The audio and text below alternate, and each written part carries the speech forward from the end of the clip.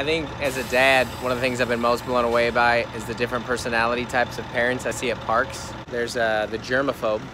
Don't touch that swing. No, wipe that down. Do not go down that slide. Do not go down that, don't, not with your mouth.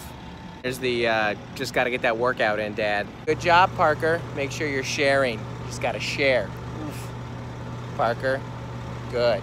Now when you dip, I dip. We dip. There's the kid parent, a little way too into it. Let's do tag next. No, hot lava monster. No, you're it first. No, my kid's not here. I'm just here for the social media post, Mom. Sweetie, I want you on the swing, but don't swing. Just, it's hard to get a picture. And with you moving, just stay still. Let me change the lighting. When are they gonna put phone chargers in here? Also, it's always easy to spot the I had a rough night parent.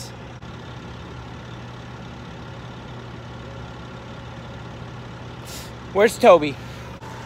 This one's a rare catch, but great when you can find it. The parent having an existential what happened to my life moment.